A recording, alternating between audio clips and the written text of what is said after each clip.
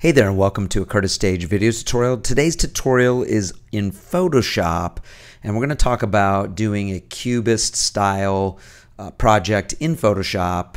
And so let's get started. So I'm going to open up Photoshop and you're going to see that you've got the ability, this window will come up and it'll show you kind of recent files that you may have opened. We're going to go to Create New. We're going to start this project with a blank white canvas or artboard. So I'm going to click Create New. It's going to ask me what size that I want to do it in. So for our projects for Multimedia 100 at Los Angeles Mission College, we're going to pick inches on the right-hand side. And I'm going to pick a width of 10 and a height of 8. Or I could flip it. I could do a width of 8 and a height by 10. So in other words, this needs to be an 8 by 10 or 10 by 8 image. I'm going to go width of 10 because I want this to be more of a horizontal image. And I'm going to keep my resolution at 200. That's a fine size for, if I was printing this, that'd be okay to print between 200 and 300. And all these other settings I'm going to leave the way they are. I'm going to click OK. You don't need to title this right now yet. I'm going to click Create down here at the bottom. When I do, it's going to open up my artboard or canvas, and you may see yours look a little different than mine. You may not have it's a artboard here. It's not a big deal if you do. So what we're going to do is we're going to start with bringing images into this Photoshop document. So think of this as like a blank canvas, like you're going to get ready to make a painting or something like that. So for Cubism, remember, a lot of Cubism is not about cubes. In my lecture, I talked about that Cubism is really about kind of multiple viewpoints, multiple vantage points over time. We want to think about Cubism more like that. We don't want to think about Cubism as we're creating a bunch of cubed collage things. So I'm going to use Dodger Stadium as the example. So we're going to take a break from Photoshop for a second, and we're going to open up our web browser. So I have Google Chrome open. I did an image search for Dodger Stadium. Now, it's going to be important for us to get the right size image. So I'm going to do this. Actually, I'm going to go back here and look again. I'm going to go to Photoshop, image size. I'm going to look in pixels what size our image is. So if I switch this to inches, it's going to show me the 8 by 10 or 10 by 8. But if I switch right here to pixels, it's going to show me that my size is 2000 wide by 1600. Great. So when I'm doing my Google image search, let me bring that back here. When I'm doing my Google image search, I want to get an image that's about that. So when you hover your mouse over, you can see the different sizes right down here in the right corner in Chrome. So here we go. This one's good size. This would fit my screen. Now what I'm going to look for first is a base image, one that's going to come in and kind of be the background. Then we're going to bring in other Dodger Stadium pieces or chunks, you know, as part of this. I refrain from saying cubes. We're going to bring in other parts. So I want to find a base image first. So something like this would be good, where I get a good view of Dodger Stadium, or maybe like this one. I can also go up to Tools and go to Size and pick Large as my images, so that all my pictures that are going to be in here are going to be fairly large. So here's one at night. This one's pretty good. It's 2,000, almost 3,000 pixels. Here's one during the day, so this is pretty good. This is not the image that I want to bring into Photoshop. This is a thumbnail, right? This whole page is thumbnails. What that means is these are visual representations of a bigger image. So each one of these is Google serving this up so that you can see these images quickly, and then you have to click on the image to get the bigger one. Now, this isn't even the bigger one here. When you click View Image, or if you don't see View Image here, if you hold down Control on your keyboard, both Mac or PC, you can say Open Image in a new tab. So you can do this. And then you'll see a new tab open up, and there's your image right there. So that's the large image. The other one was a thumbnail. This is the image we want to bring into Photoshop. Now there's two ways to do it. I can bring this over here so I can kind of see my browser off to the side, and I can have Photoshop over here, and I can simply drag right into Photoshop and drop. Now if that doesn't work for you, you can save this onto your desktop or in your Documents folder and then bring it into the Photoshop icon. So But if you bring it to the Photoshop icon, remember it's going to open up that image in Photoshop. It will be its image size, and you have to bring it into the 8x10. So let me show you how that would work. So if I brought this over to the desktop, this is the other way to do it if it wasn't dragging in from your browser directly into Photoshop. So here it is on my desktop, and I'm going to minimize this for right now. So on my desktop, if I take this and drag it down to the Photoshop icon, so I'm looking down here at the dock, okay, there it is, Photoshop icon open. It's opening the image. Now, I don't want to work on this image. This is the JPEG off the internet, right? This is, right? If I go to image and image size, it's not 8x10. This is going to be a totally different image. What I want to do, I'll go back here, I could delete this out of here, is I want to be able to bring this image into the other document.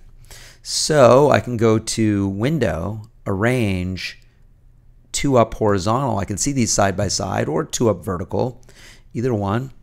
So I can see these top and bottom side by side.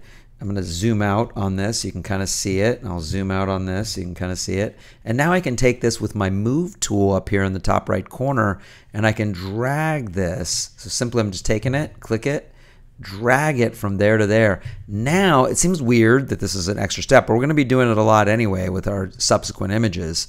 So now I have it in here and I can align it the way I want. I can close this image up. So if a way to get your images off the internet is to put them on the desktop or in documents, great. Remember, drag it to the Photoshop icon like this to open it up as a separate image. If you drag it directly into Photoshop, an open Photoshop document, it becomes what's called a smart object. And we don't want to do that yet in our class. We'll talk about smart objects later in the semester. We're not going to be doing that quite yet. All right, now I've got my base image, and again, I can move it around, line it up. If I want to transform it and get its size more properly, I could do that. Command T is transform, and let's say my image is a little smaller or it was really big when I brought it in, I could bring it down, grab a corner, bring it in and make it small. I want to fill up the whole space. This looks pretty good. I don't want to cut off those lights up there too much. It's not going to be a perfect fit, but it'll be close. So see how I have no white of my canvas showing up. Command Z, I can zoom in. Or excuse me, Command plus, I can zoom in. Command Z is undo. I'm going to hit the check mark after I've done that transform to apply the transform. So I'm going to hit this check mark. I can also hit Enter or Return on my keyboard. Now, this is in my untitled document, which I'm going to save as Cubism. So I'm going to go to File, Save As. I don't want to start working without a saved file. So I'm going to save this just to my desktop for right now. I'm going to call it Cubism. And you could call it Demo just if you want to follow along. And this isn't maybe your final, obviously you're going to want to use some other images probably for your final project. But I'm going to call it Cubism Demo. Call it whatever you want. It's a Photoshop format document. This is our master document that we edit in. If we were going to be outputting this, we'd maybe output it as a JPEG, right? A flattened image. This is a Photoshop document, so that's our layered document with that we can go back and edit again later. So layers checked. Okay, click Save. Click OK. There it is on my desktop right there. You can see it kind of show up right there. Awesome. Now, let me go back to the internet, grab Chrome open again. Let me find another couple images here. I'm going to do kind of the same thing that we were just doing. So here's a pretty good image at night right here. If I click this one, it's going to show up over here. I can click View Image in Chrome. There it is. I could drag this right into this document, but I'm not going to do that. You'll see why in a second. So I'm going to take this to the desktop and drag it right to my desktop. Okay, let it go. Then I'm going to take it and drag it and open up in Photoshop.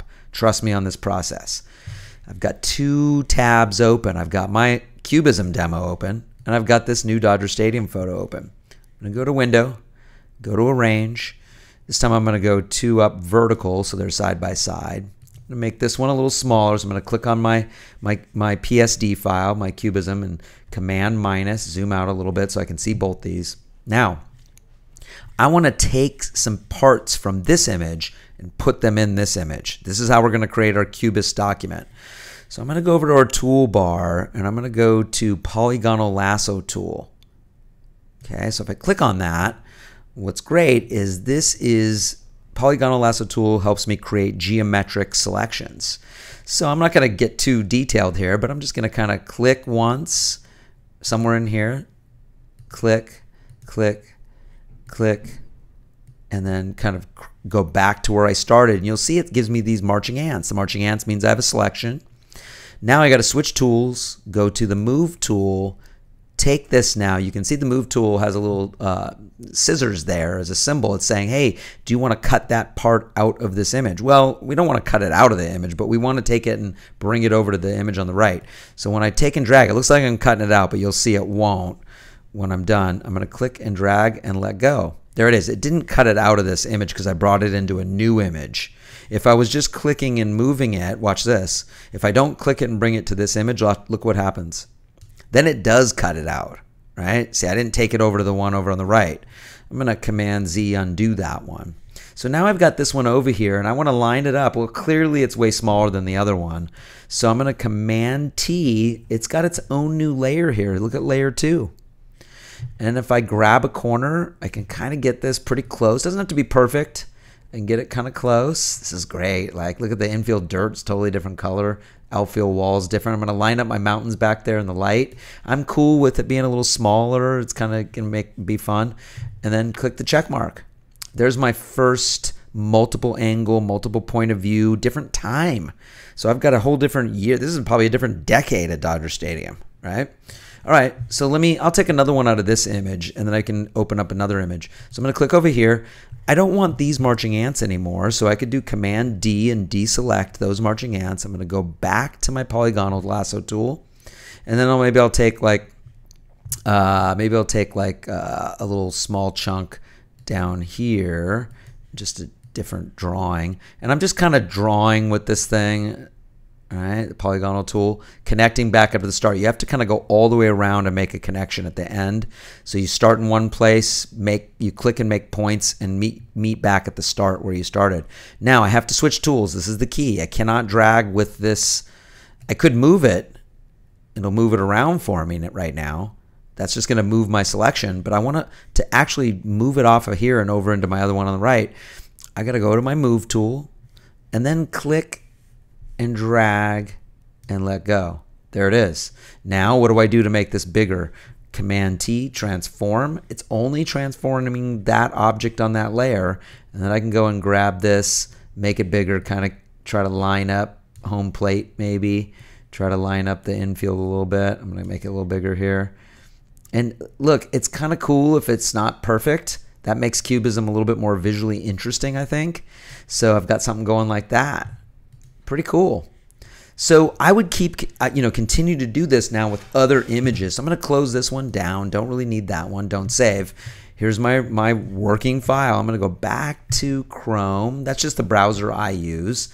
I'm going to go back to Chrome here. Close this one down. Go back and look for another Dodger Stadium thing. Okay, how about like slightly different angle just to make it kind of, I don't want to go turn the stadium completely around, but maybe a slightly different angle like this one. So I go here, go to view image, or hold down control or right click and view the image, right? But it's kind of nice if you can go view image, and then I'll take this. Again, I don't want to drag this directly into Photoshop. I could, but look, I've got the whole image in there and I only want a chunk out of it. So I'm not going to do it that way. I'm going to take it, drag it to my desktop. You can delete them off your desktop later. Drag it to my desktop. There it is. Minimize Chrome here. Then I'm going to take this from the desktop, drag it to my Photoshop icon so it'll open it up as a separate document right here. So when I drag it down there, it's going to open it up as a separate document. There we go. There it is. I want to go to Window, Arrange, 2 up vertical. Now I've got them side by side. What do? I go over here to the Polygonal Lasso tool. Now look, I could not use the polygonal. I could use the regular lasso tool and make some kind of curve shapes.